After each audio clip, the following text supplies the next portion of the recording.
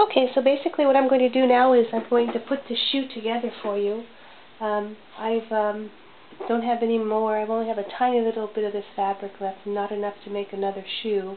So I'm just going to make the matching set to this exactly as I made this one, so I'll have a pair. Okay, for this one I used Pellon on this piece, and I used Pellon in the tongue. So what I tried to do is match one piece of my tongue to as close as I could get. It's not a perfect match. It's a completely different butterfly, but at least it'll be close.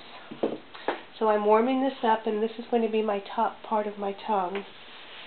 So I'm going to iron some of the wrinkles out of this, and I'm going to grab my Pellon, and I'm going to take the front of my tongue, and I'm going to cut out a piece of Pellon.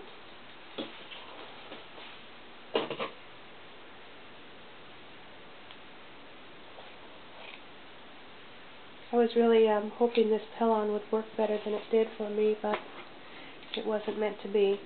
Okay, this is fusible. So you have a shiny side, and then you have a dull side. So your fusing material is on the shiny side. So when you're ironing it, you're going to get this fusible material on your board. So what you need to do is cut it as close to the fabric as you can possibly get it. And then when you iron it, it will only be ironing itself onto your piece of fabric and not onto your ironing board and not onto your iron. You can use pins on this if you want to hold your Pellon in place. And you can always trim it up later also. Okay, so I got it pretty close. So what I'm going to do is I'm going to iron this on, and this is going to be the front of my tongue. And here we go. I've got my iron set at a little past half. Okay, and there it is. Now it's permanently attached to this piece of fabric. This is called Decobond, I think.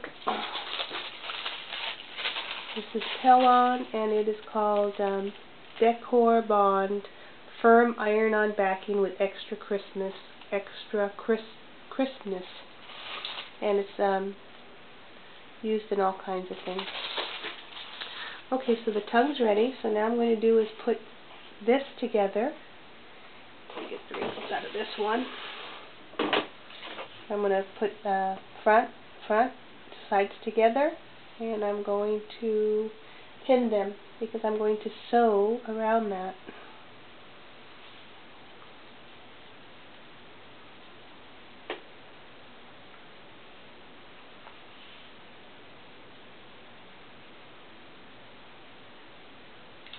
Okay, so my tongue's ready for sewing. Now I'm going to, didn't matter because nobody's going to see the inside sole of these shoes.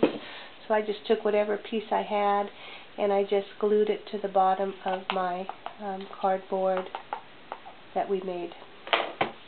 Okay, so this is the front piece of and this is the back. So I'm going to do the same thing I did on this shoe. I'm going to iron my Pellon to the back of my front of my shoe.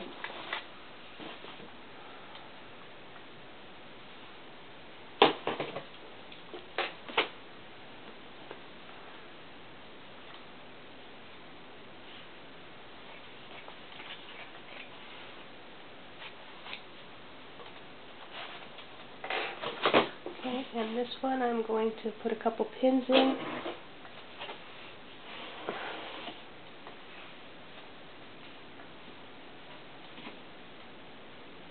And I'm going to do the same thing I did, shiny side to the fabric.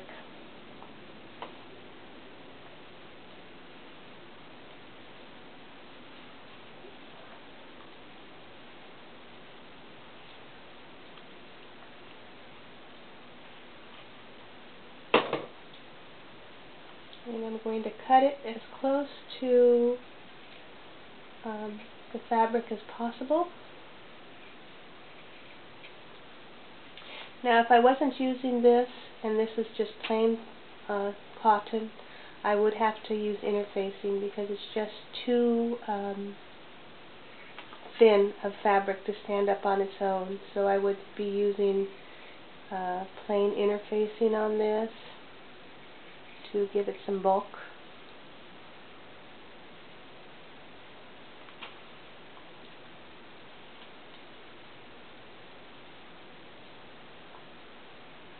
Okay. Alright, so now I'm going to take my pins off on one side, and I'm going to press. And take the pins off the other side, and press.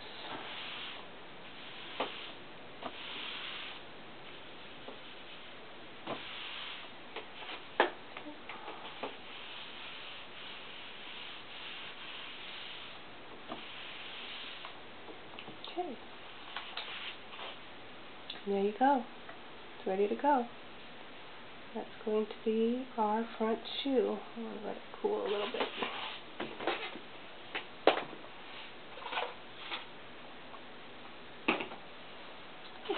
Get rid of this. Alright, so I'm going to take this and I'm going to pin it to my back piece. And I'm going to sew all the way around this.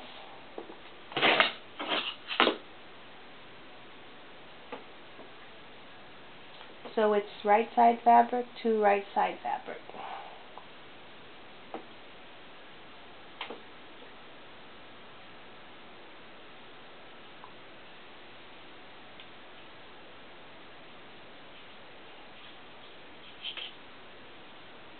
Okay, it may not line up exactly the same way, but it's very close.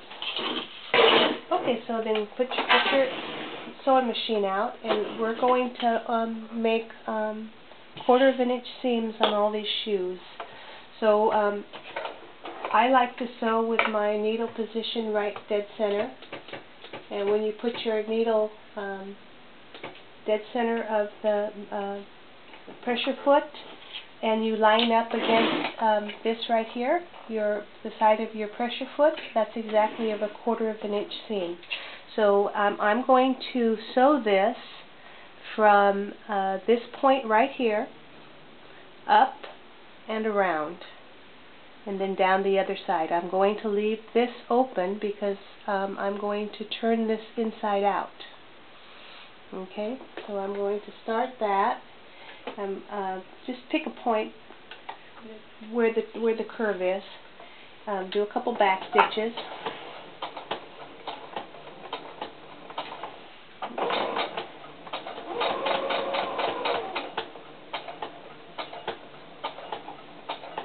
Okay, and then turn it.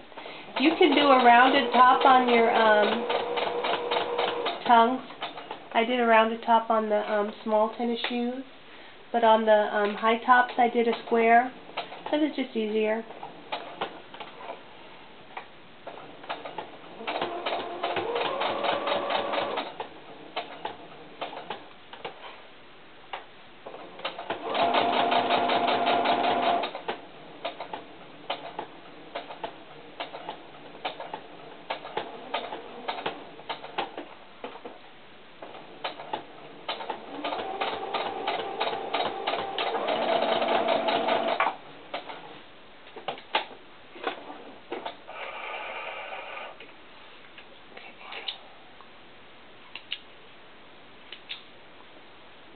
Okay, so here we've got the tongue sewed. I sewed it from here up, turned, I made a complete square on the top of my tongue, and I came down the other side. Now, most of your patterns and sewing directions will tell you to trim your edges. I don't really do that, but you do have to clip your corners. You want to clip your corners so you have, maybe 1/16 of an inch left on there, because you don't want to get too close because you don't want it to come apart when you turn it inside out. So I just trim it like about 1/16 of an inch from the seam. And anytime you have a curve on a piece of fabric like that, you want to make little clips so that it will lay flat once you turn your piece inside out. And if you want to, you can trim your edges so it's nice smooth. If I don't think I can get in close enough without cutting my stitches, I use these little clippers and I get a little bit closer, just so I know for sure it'll lie flat on the inside.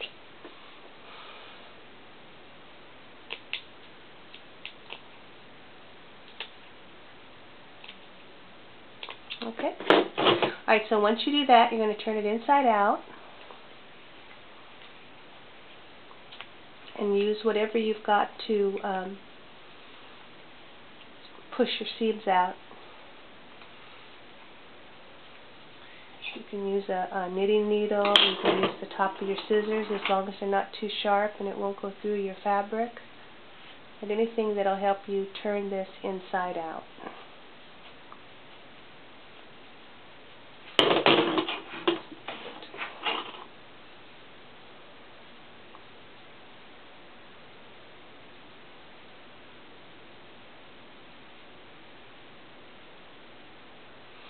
Okay, since we made square points on this, we want to try and get it, see how square that is? You want to try and get it to match the other one, so try and get it out as square as you can.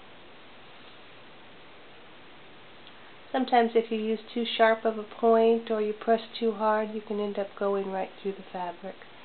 So you want to use a good pressure, but not enough to break through to the fabric. Okay, so you can see now that with that interfacing in there, that I've got a pretty good tongue shape already on the tongue. Okay, but I'm going to top stitch now. I'm going to top stitch, maybe 1/8 of an inch all the way around. And then I'm going to go 1/8 of an inch on here too to seal this up, because I'm going to have to glue this to the bottom of the inside sole, and it's much easier to glue if they're in one piece. So let me do that.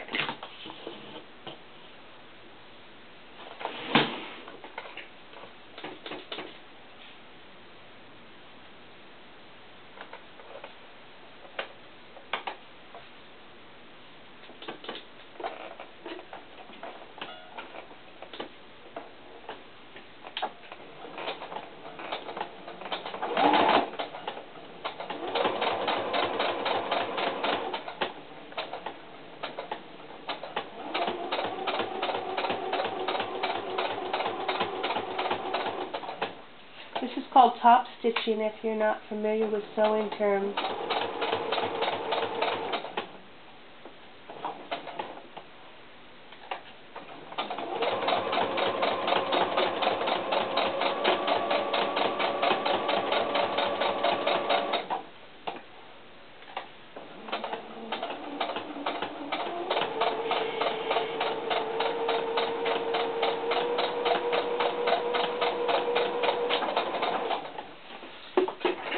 I'm out of time, so what I'm going to do is I'm going to stop there and go to the next part. Okay, so our tongue's ready. Now all we're going to do is take it, we're going to line it up to our shoe bottom, and we are going to glue it under. Okay, and I'll do that when we get back. Okay.